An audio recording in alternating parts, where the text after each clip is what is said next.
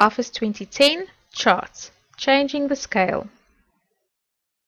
Over here we've got information on different schools, schools A, B, C, D, E, and F, and how many learners they've got in their particular schools. And what we've done is we've created a chart to actually show this visually. So here's the schools A, B, C, D, E, and F, and then using the bar chart we've now indicated how many students or pupils they have in each school. Okay, you'll notice that on your y-axis it starts at 0. Okay, that's your minimum value, and then your maximum value is 700. You'll also notice that it counts in intervals of 100, so it's 0, 100, 200, 300, 400, 500, 600, and 700.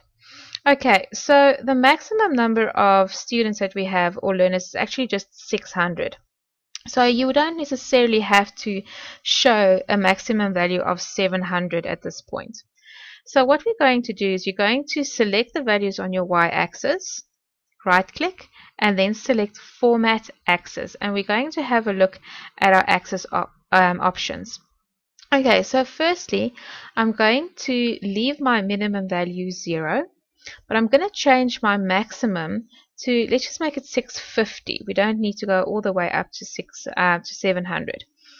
Then your major unit is fixed at 100, but I want to change that to 50, and that's going to change the way the chart actually looks. So let's make it 50, and we'll have a look at what it looks like now.